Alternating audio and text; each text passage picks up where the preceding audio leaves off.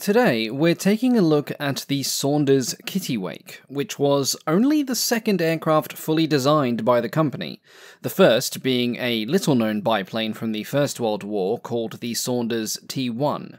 This aircraft was a product of the tumultuous years that immediately followed the war. This was a time when the aviation industry was trying to justify its existence in the civil market as the new form of transport, to compete with the long-established train and shipping services.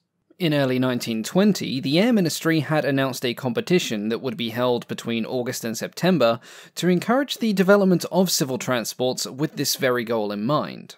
This competition was open to both land planes and amphibians, and Saunders organised a team to prepare an entry for the latter, believing that amphibious aircraft would be more competitive. It was designed by a man called F.P. Hyde Beadle, who had recently joined Saunders, and with the assistance of two other Saunders designers, roughly 6,000 design drawings were completed over a 6-week period during the summer of 1920. The result was the Kittiwake, and it was a remarkably adventurous design for what was meant to be the company's first real attempt at a civil transport. The most striking feature of the Kittiwake was its hull, which made it appear rather ugly, and the 3-deck arrangement of said hull, with a raised cockpit and a cabin, also made the aircraft appear top-heavy. The middle and upper sections served as crew and passenger cabins, with the raised position providing better visibility for the pilots when they were on the water. The enclosed cockpit, a very novel feature for the time, had side-by-side seating for 2 pilots, and an internal stairway connected it to the passenger cabin which could accommodate up to 7 additional people. Access for the passengers was provided by a companion ladder on the starboard side, and the pilots could either enter in this way or use a small hatch on the roof of the cockpit. Having the cabins mounted above the hull was not only good for visibility, but it also allowed them to be detachable from the hull, so that if damaged it could be easily replaced. Additionally, it freed up space within the hull to accommodate the undercarriage without compromising cabin space for either the passengers or the pilots. The main wheels were raised using a hand crank that was operated by the flight engineer, who probably had the world's strongest forearm, and because of their location they had a very narrow track. This was not considered much of an issue, as the Kittiwake would spend most of its time on the water, as opposed to land, but they did provide enough stability for taxiing about on the ground if needed. The wings of the Kittiwake were as unique as the hull. They featured a camber-changing mechanism which caused almost the entire leading and trailing edges of both wings to move. These leading and trailing edge flaps were operated simultaneously through a single control, and the added lift provided by this arrangement was intended to offset the relatively high takeoff loads. When fully laden, the Kittiwake was to weigh 6,200 pounds, or approximately 2,800 kilos, but it was only powered by a pair of 200 horsepower 7-cylinder Wasps, driving 2-blade propellers.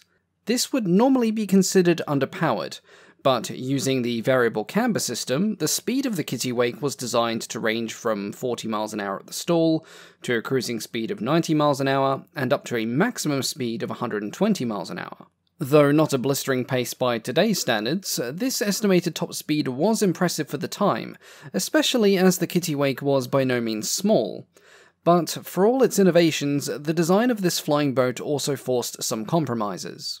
Because the trailing edge cambering mechanism ran almost the full length of the wing, the ailerons had to be installed between the upper and lower wings, being mounted behind the 2 outermost of the interplane struts.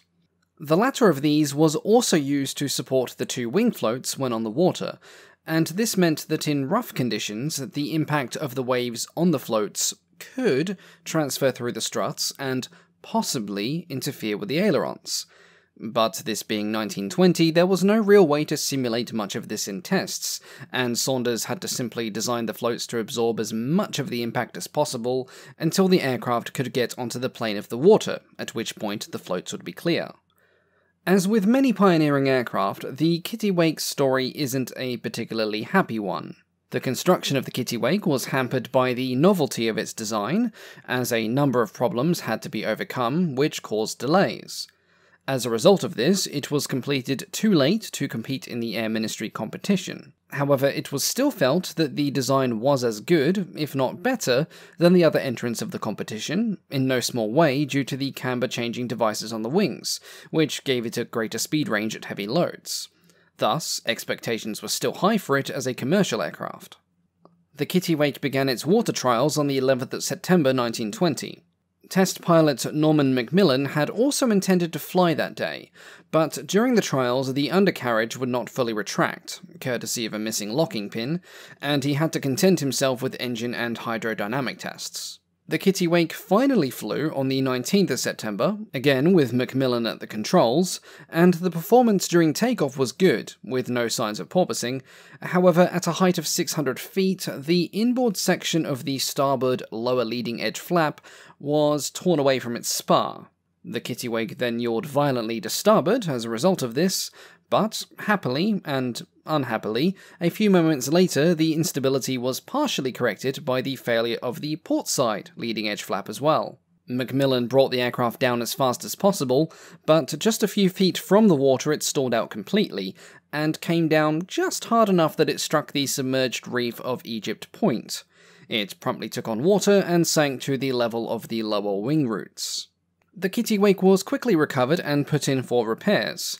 The damage to the hull turned out to be slight, and was no challenge, but almost the entire leading-edge camber mechanism had failed, which required more attention. The aircraft was repaired, and the flaps were reinforced with a system of tabs and wires that were designed to hold them more firmly in place. It was then the engine's turn to be the source of Saunders' daily headaches. When trials resumed on the 27th of September, the aircraft now appeared to be down on power and refused to take off. When the engines were inspected more closely, it was found that they had been produced by two different facilities. The starboard engine was a handmade pre-production example, but the port engine was a subcontracted production unit and it barely managed 1500 RPM. In addition to this, it was found that the undercarriage failed after a prolonged period of static load, not exactly useful, and it was then found that the interplane ailerons were ineffective at small angles of deflection. Basically, a lot of things had gone wrong all at once. Further flight testing was delayed for over 6 months while all of this was addressed. However, the problem of low power continued, and it failed to meet what would soon be the standard requirement for civil aircraft. Cruise at half power to ensure economy and reliability, but sufficient power reserves for takeoff and emergencies. Ultimately, the Kittiwake was too experimental to be ensured of any real success. After all, a 3-decked flying boat with adjustable leading and trailing edge flaps in 1921? In the immediate post-war years, reliability and economy was far more important than innovation, and in fact this was the crucial period in which the aircraft industry as a whole had to prove itself as a useful and vital tool rather than a novelty, which had been their view before the war. Because of the disappointing trials, there was almost no commercial interest for the Kittiwake, and after it crashed at Cowes in 1921, the decision was made to scrap it. Shortly after this, Hyde Beadle, the main designer, left Saunders, and it was not until 1923 that a new design team was established. This team would have better luck, coming in as the underdog in a market that was being dominated by Short Brothers, Supermarine and Blackburn. But that is a story for another day. As always, thank you all so much for watching, and a big thank you, of course, to the patrons, with whom I've been recently discussing some top-secret plans for the channel, and a special shout-out, of course, to the Wing Commander tier patrons as well, the top-tier members of this illustrious club. Now, some of these plans will be made public in the semi-near future, so keep an eye out for that. I'm incredibly excited for what's coming, and hopefully I'll have some stuff ready to share within the next few weeks, time and my health permitting. This lingering cough is still being a pain.